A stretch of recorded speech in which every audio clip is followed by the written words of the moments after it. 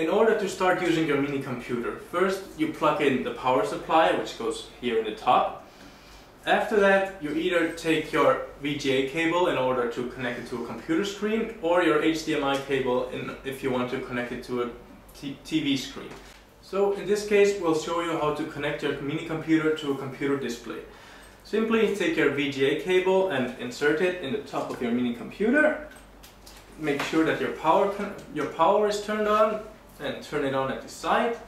And now all you have to do is turn on your display. Now, when you turn on your mini computer for the first time and connect it to your display, make sure that you keep your power button pressed until the blue light turns on.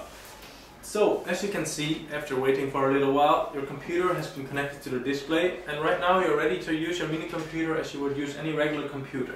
So, in order to use it, you can either use the mouse pad, which is here on top of the mini computer, or you could insert an additional mouse at either one of the USB ports. So, let's see. Alright. And as you can see, it connects instantly. Once you have turned on your mini computer, you can see it looks like a regular Windows 10 operating system. And you can do anything what your normal computer is also capable of doing.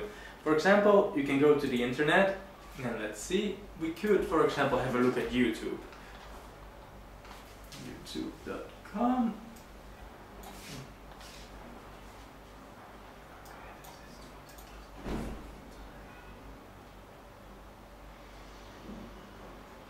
There we are, and let's see, we can go to our own web page, Chinavasion.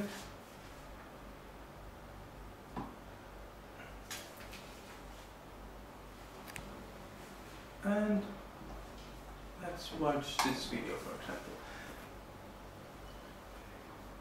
Now, as you can see, thanks to its built-in Wi-Fi, you can browse the internet and you can do whatever you want.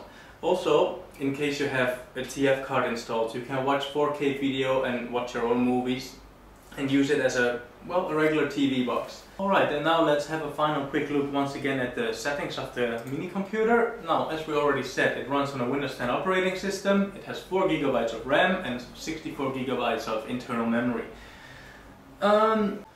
As you can see from the settings, it's just like a normal computer. However, what makes this mini computer special is of course that its keyboard is foldable, and you could, if you want to, roll it up and simply fit it into your pocket and keep it anywhere, take it anywhere you go.